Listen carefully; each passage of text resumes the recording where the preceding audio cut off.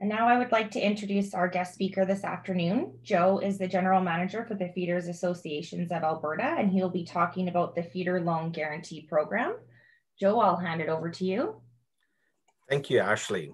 And thank you for all those participating today. Very much appreciate taking the time to share with you a bit of the Feeder Guarantee Program. To start with, I'll start with who the Feeder Association is.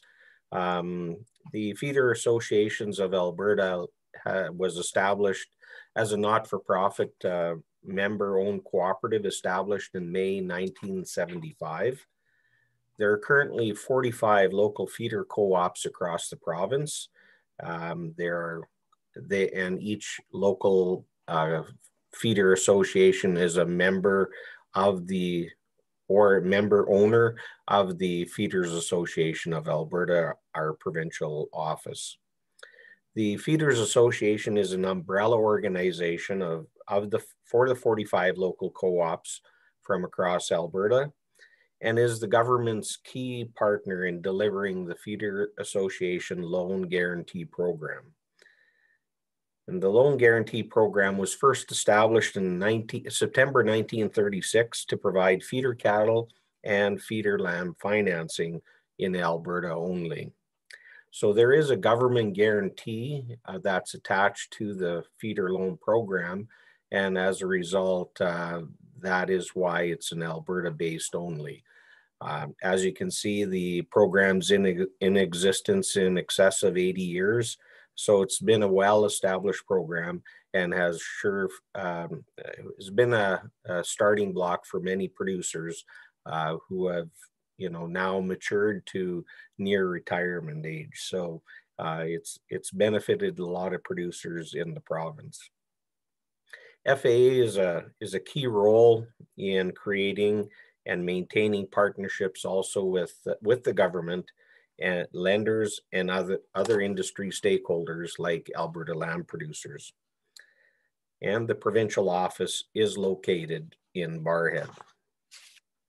So the specific roles related to the FAA is establishing a vision and direction for the future, assisting the development of the program policies and procedures. So we work with our provincial supervisor and the government directly in terms of any policy or procedural changes that we see of benefit to the program as a whole and for our producers in delivering the program.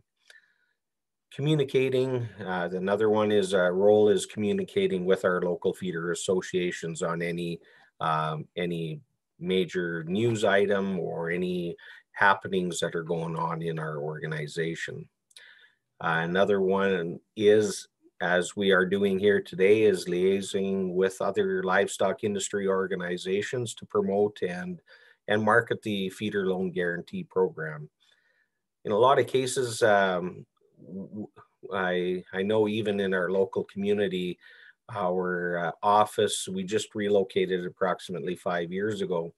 But a lot of producers did not know who we are.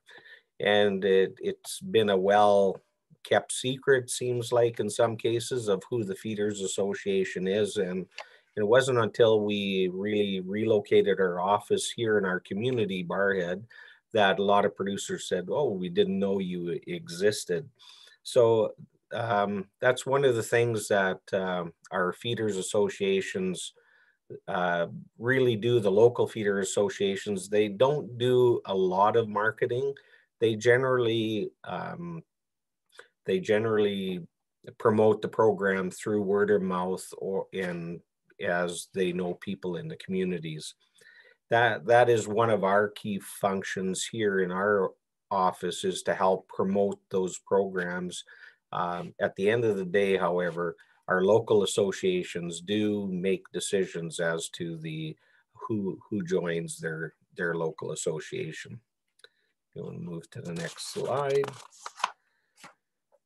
The province itself is divided into 5 zones, and the provincial FAA board includes 5 directors, 1 from each of the 5 zones.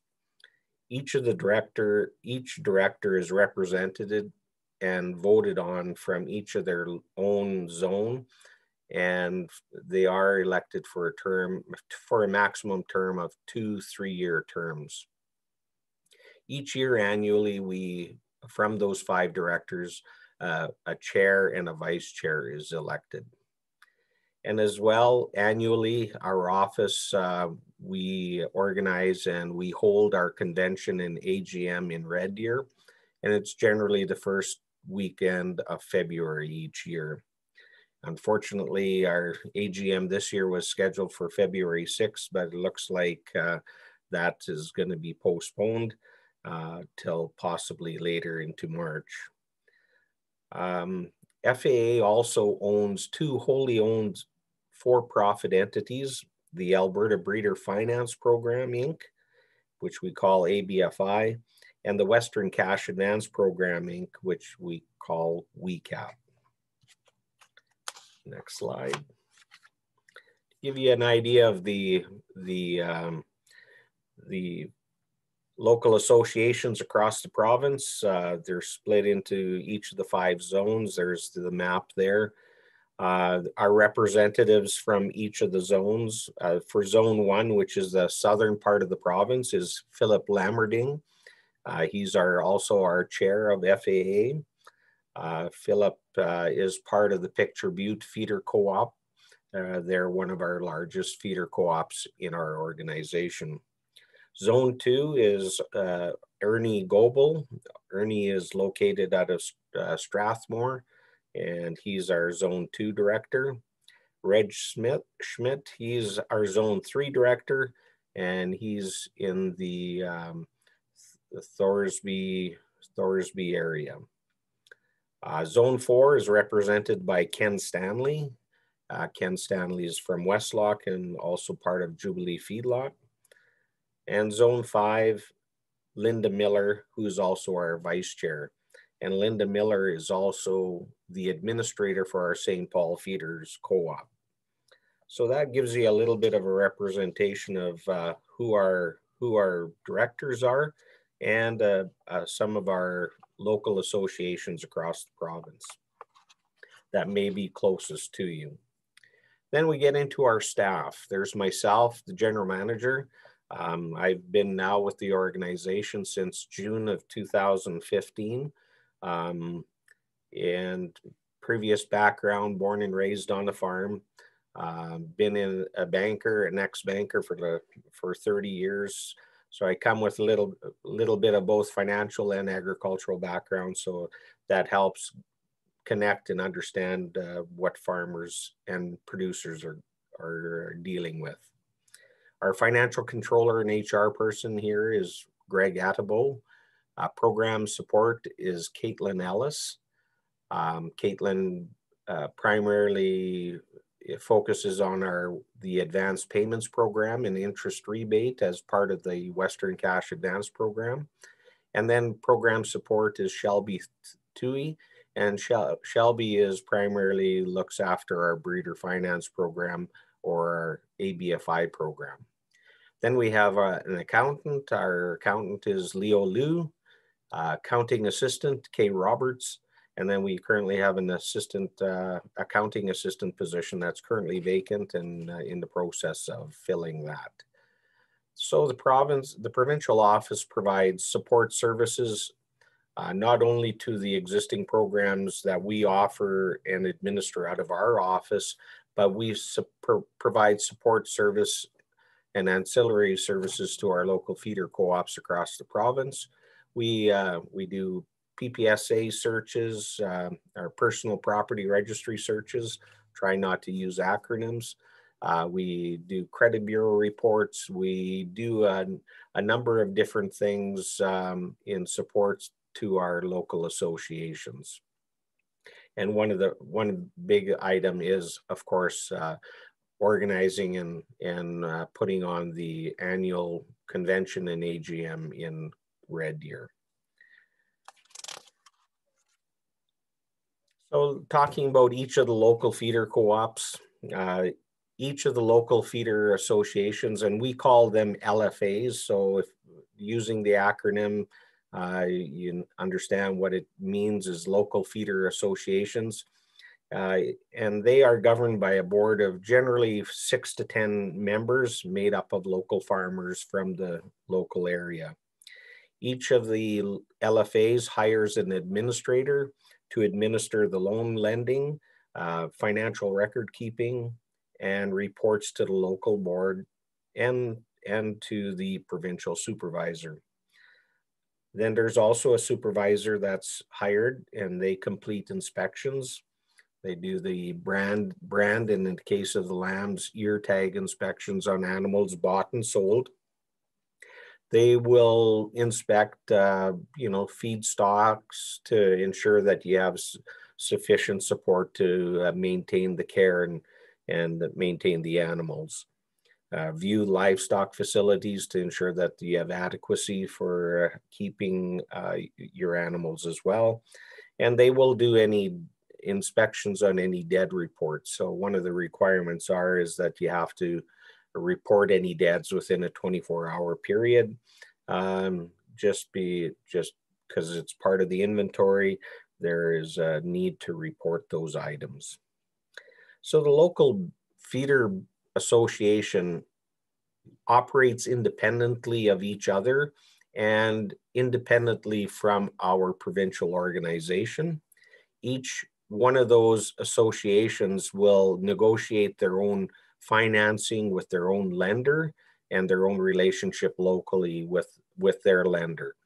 And each of the local associations make the decisions as to who borrows, and they will review, determine the credit worthiness of the member who's applying, determine through the supervisor, their management, possibly financial strength, and the amount of also the borrowed funds is determined and approved by the local board.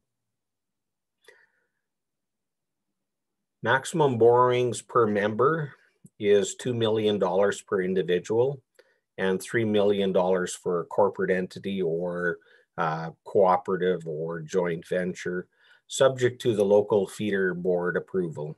So although there is the maximum limits that are set out, each local association may have their own limits that they are comfortable in approving to individual borrowers or producers.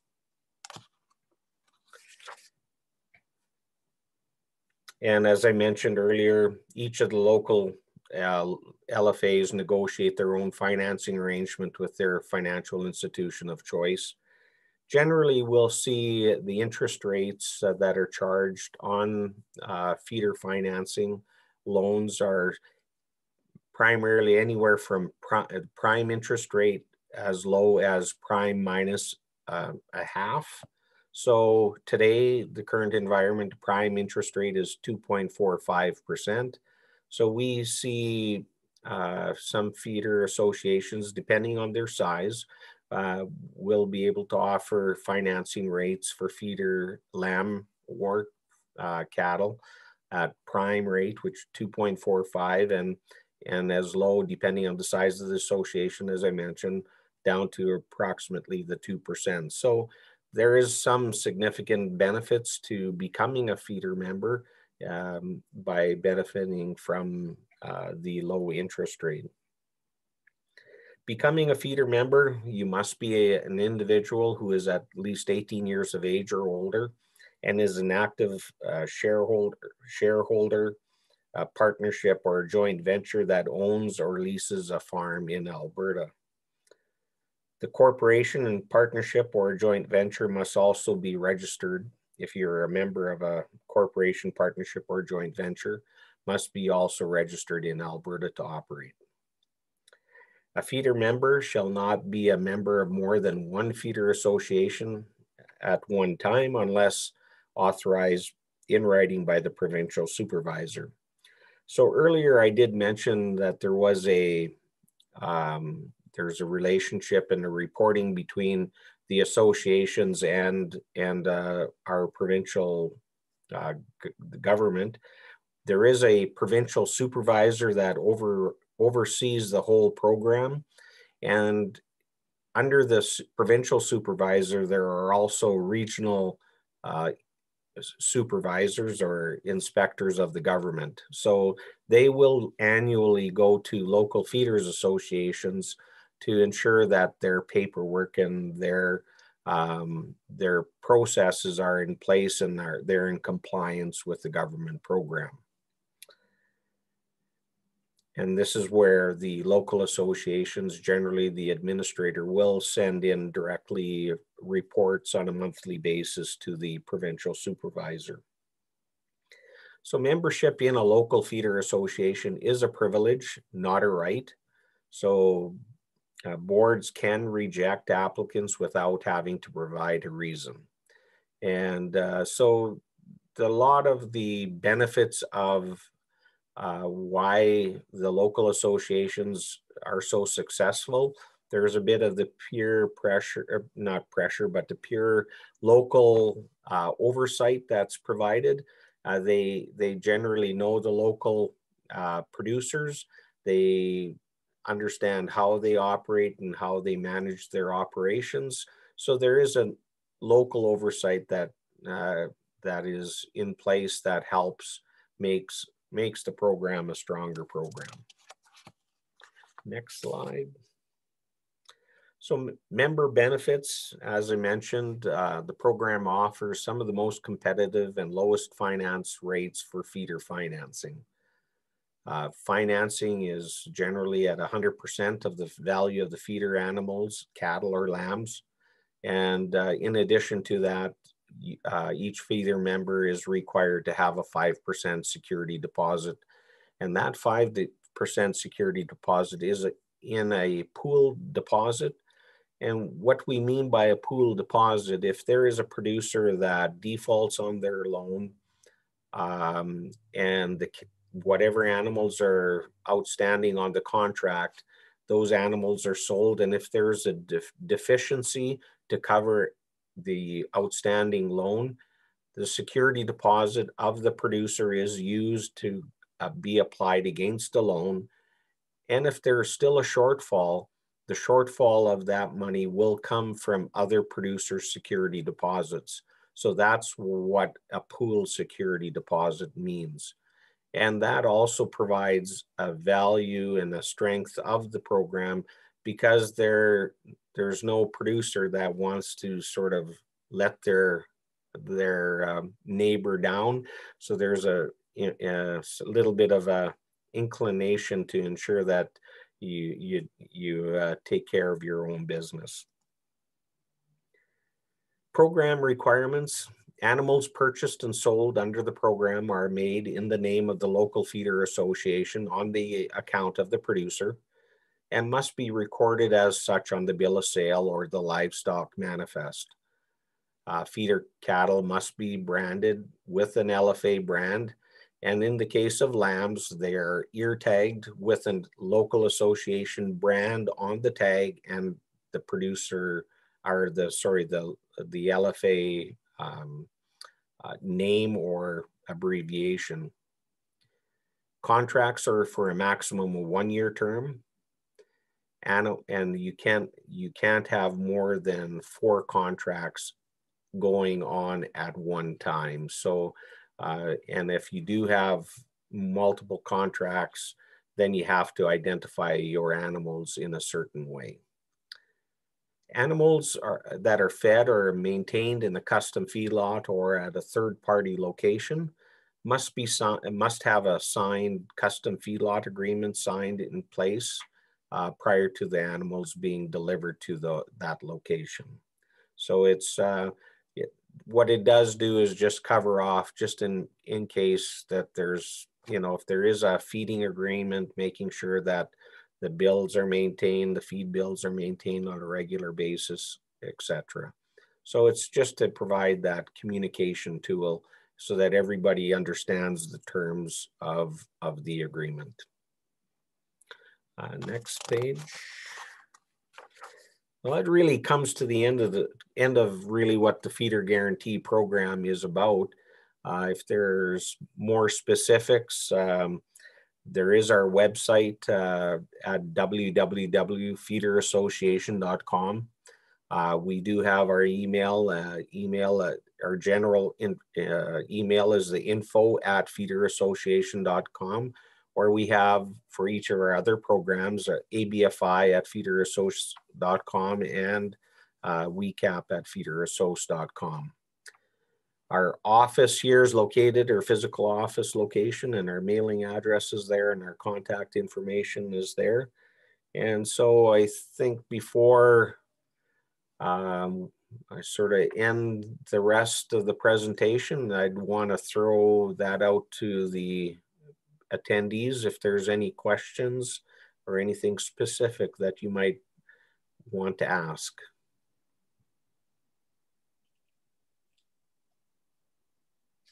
You can send questions in the chat function, or I see it's a more intimate group that's on this webinar this afternoon. So if you would like to unmute yourself and ask Joe the question that way instead, that's okay as well.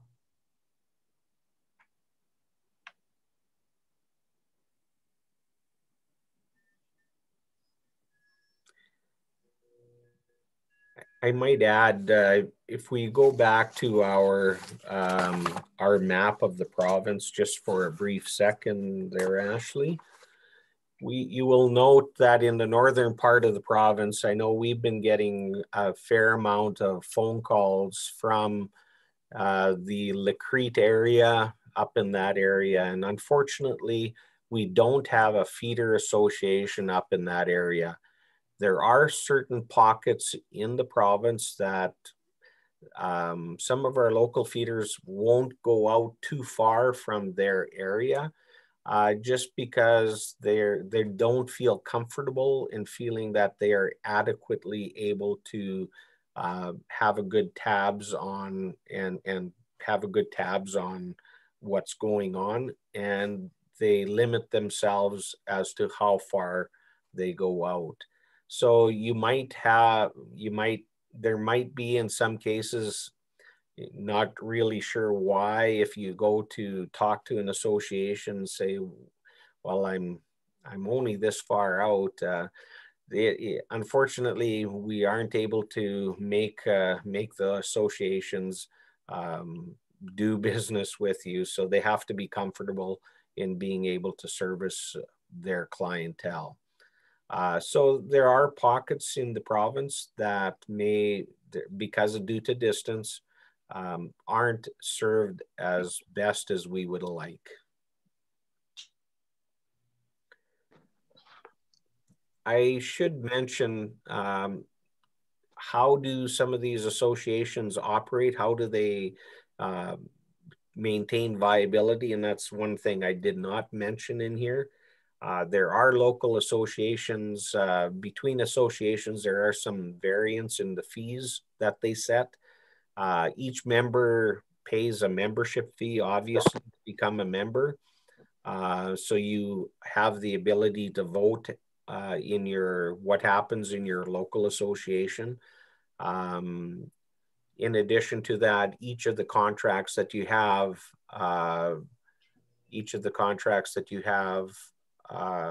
there are some fees that are attached to cover off the administration and also supervision fees as well. Joe, I think there's questions. Are you able to see them as well? Yes, I am.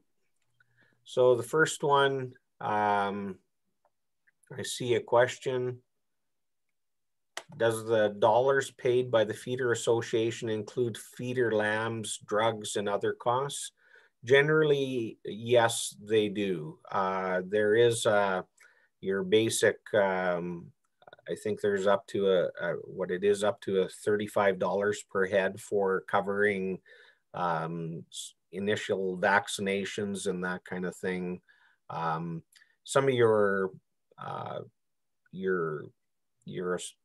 auction mart fees, your shoot fees, or those kinds of fees, commissions and things like that are covered off in the what's saying the 100% cost of the feeder lamb. So yes, There are some costs that are covered off.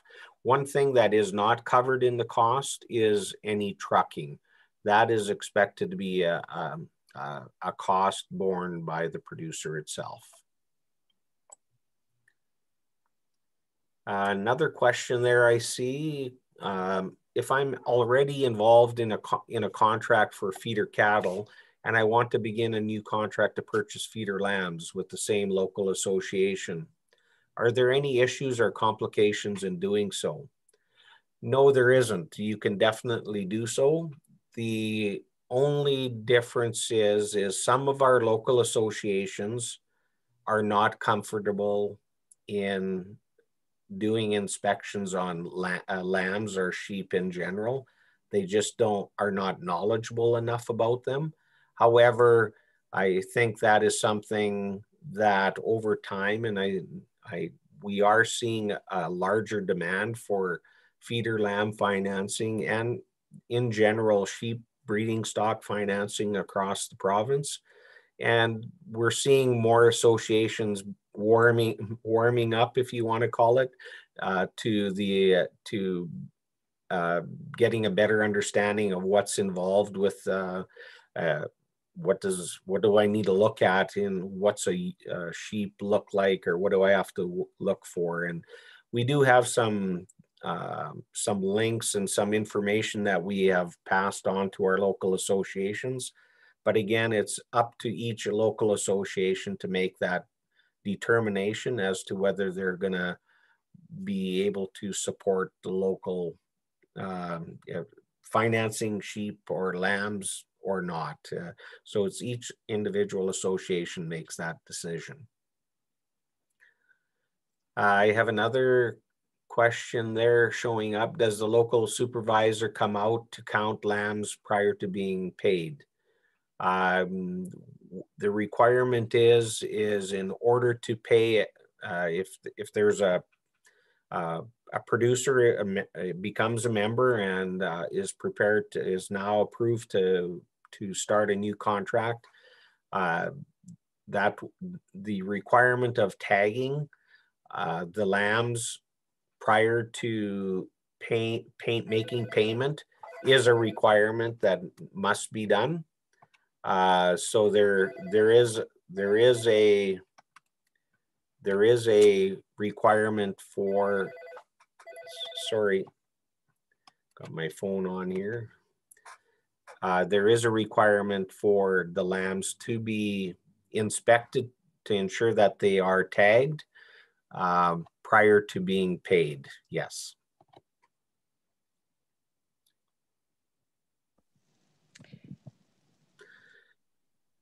Another question is, are those tags that you mentioned available from the local feeder association? Yes, those tags that might be at an additional, usually is at a cost.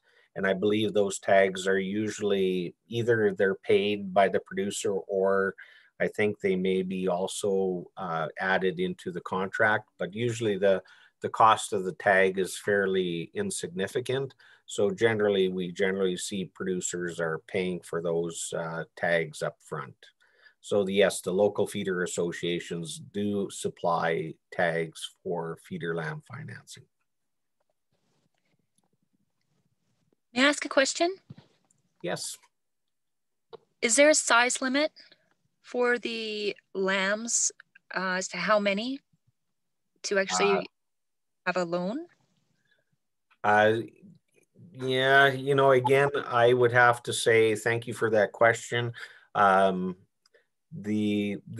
is, in some cases, some minimums that some associations do put on. And I would have to say that is possibly one of the reasons why some of the associations maybe don't support as much maybe the feeder lamb financing, because the cost involved in the administration. But what we tried to tell our associations is, give the producer that option, or that, to determine whether that cost is acceptable or not. because we do know a lot of people, if it's remote or what have you, is just the access to cash. Sometimes to be able to access some feeder, some financing to grow the operations, you know, you might be prepared to pay a little extra in administration fees or maintenance costs just to be able to access the program. So yes, some associations will have a minimum just because of that. That's a policy that they have, or they may say they may have request an additional fee, but that generally is left with each of the local associations to make that decision. Thank you. You're welcome. There was one more question that came through, Joe. Okay. Function. Do they have the local feeder brand on the tag, or just the Alberta feeder brand? No, there would be the tag would include the local feeder brand as well as the name of the association. So I'm going to say, because the local association that does quite a bit of our lamb feeder financing is Acme. They will have Acme on the tag, but in addition to that, they will have the brand identifier also embossed on the tag. So in particular, the Acme is Y over split end bar. So so there will be that as embossed on the tag.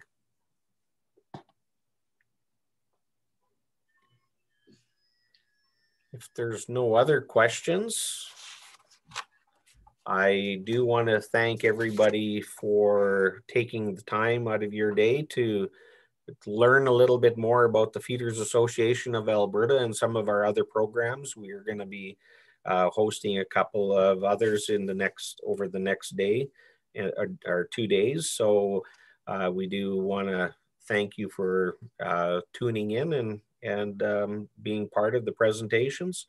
We do want to thank Alberta lamb producers to making this happen. Ashley, for your time in coordinating and allowing to put on the event and making this happen and sharing with our producers. So I do want to thank Alberta Lamb and Ashley for making this happen. And I would also like to thank you, Joe, and the association for being willing to help educate our producers on the various programs that are offered. And so just so everybody else knows who's on this call, I will be sending an email out that'll have this, a copy of the presentation, just in case you needed to refer back to anything, or if you didn't jot down any of the contact information, should you want to reach back out to Joe or a member of his team. So without any other questions, this will conclude our webinar this afternoon. Again, thank you everyone for joining us, and hopefully we'll see you tomorrow or Friday virtually for the WECAP and ABFI webinars. Thank you.